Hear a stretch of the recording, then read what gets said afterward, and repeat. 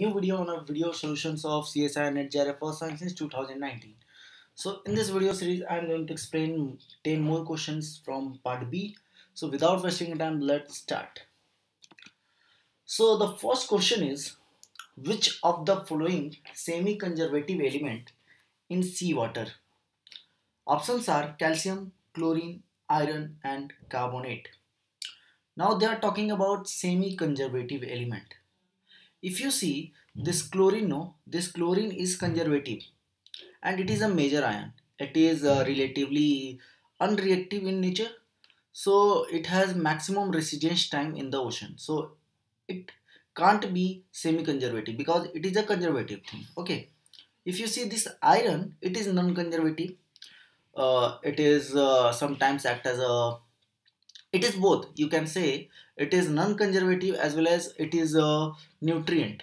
It is a nutrient. If you increase the concentration of iron in a world ocean, it will increase the productivity over there, so it is a non-conservative element. If you see the CO2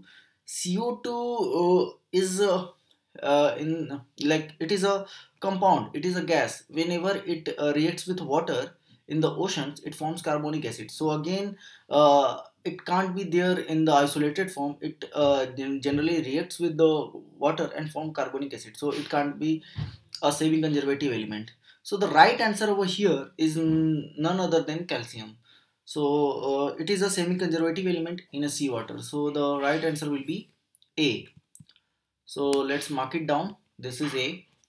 Now it is very important question. The travel time taken by a P wave for a surface focus earthquake to travel along a straight line path through the earth and be recorded at an antipodal point is approximately. So what is antipodal point means? Suppose this is a earth, okay, spherical earth. This is earth, and at this point over here we have epicenter, and this is a hypocenter inside our earth, and this is a epicenter on the surface. This point is called anticenter and antipodal point, just at 180 degree from the epicenter or hypocenter.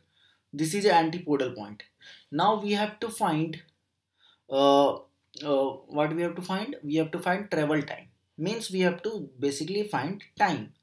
We know that time is distance by velocity, right? So time is what? T is equal to distance by velocity. We know that. This T is equal to d by v. Now what we have to do is we have to find the total distance by velocity. Okay, so this distance is what? The distance between these 2 points is what? Our radius is 6,400 kilometers. So the total diameter will be 12,800. This is distance 12,800, right? 800. It is very difficult to write using pointer. So this is the distance, and the time will be and the velocity will be what? So we take average velocity of P wave in all the spheres, like in crust, in mantle and core. So the P wave speed in crust is 6 km per second, in mantle it is 13.5 km per second, and in core it is 11 km per second. When you take the average velocity in entire earth, it will be 10. It will be 10. Okay, so you cut this, it becomes 1280. Okay, here they are asking approximately, so this 1280 is approximately close to 1200. So the right answer will be 2 over here. Okay, if you change the value, this value, it becomes more close. Okay, so in some books the average velocity of this P wave in the entire earth will close to the 12. In that case again it is more close to the this right answer. Okay, so now moving to the next question. Steam competency denotes the transport of sediment. So what is competence and what is capacity? Both are different things. Steam competence is basically measures the size of the particle. Steam competence measures size of the particle. So the right answer, So the right answer over here is largest site. Which site? Largest site. मतलब कोई भी current और sorry stream कितने बड़े grains को ले जा सकता है, the maximum ability you can say.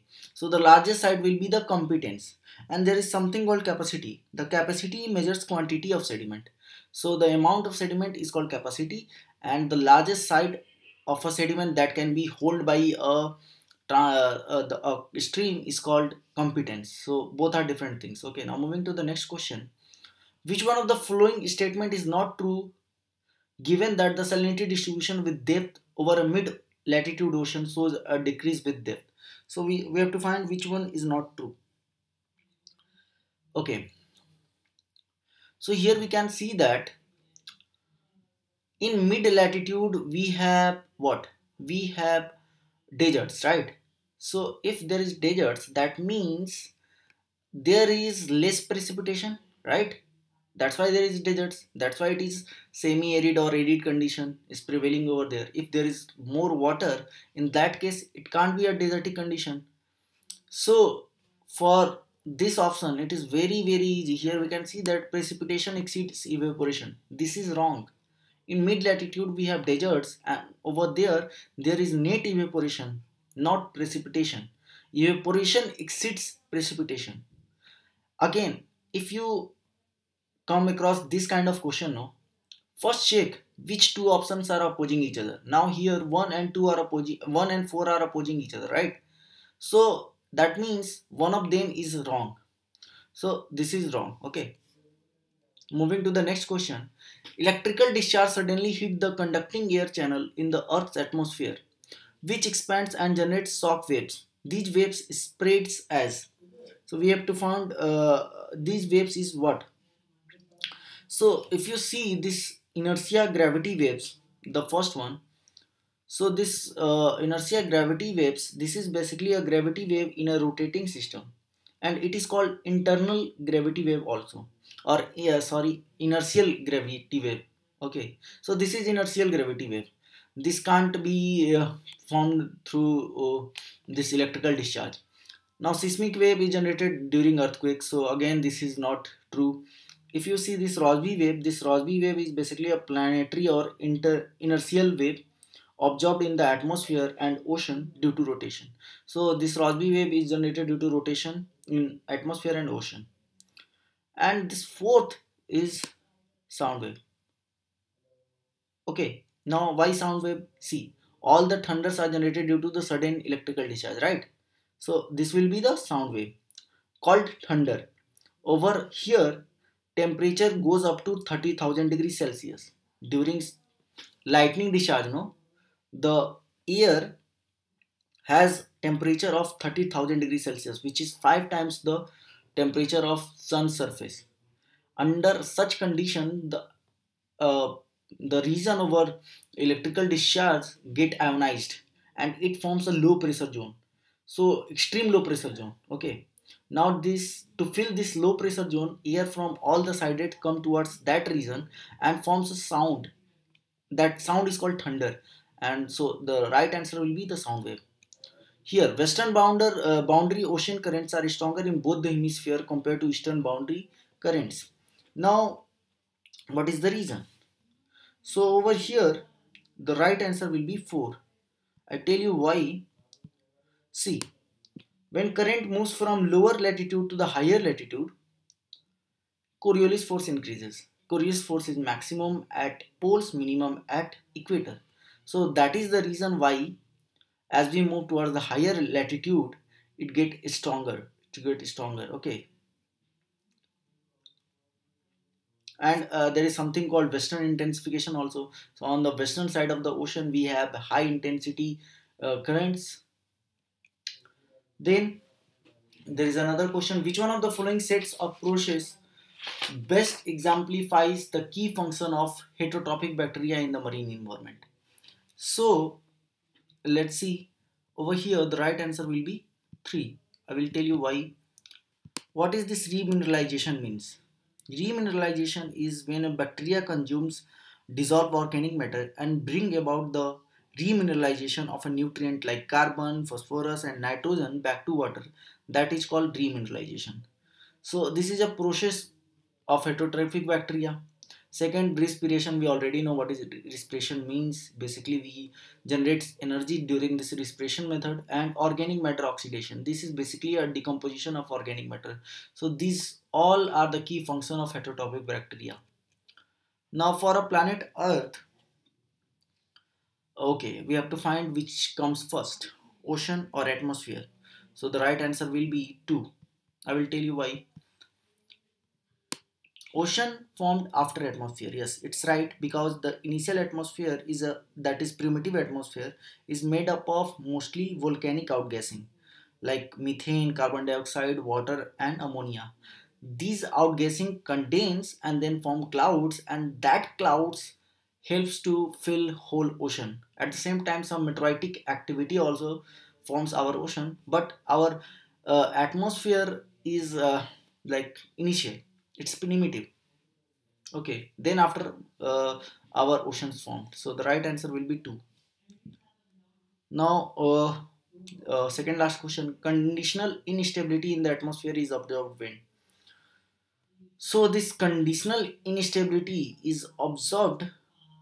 The right answer will be this: the environmental lapse rate is greater than the saturated adiabatic lapse rate but lower than dry adiabatic lapse rate. I will tell you why. The state of a layer of unsaturated air when the lapse rate of temperature is less than the dry adiabatic lapse rate, that is around 10 degrees Celsius per kilometer, but it is greater than the moist adiabatic lapse rate. Now I will tell you exactly what it means.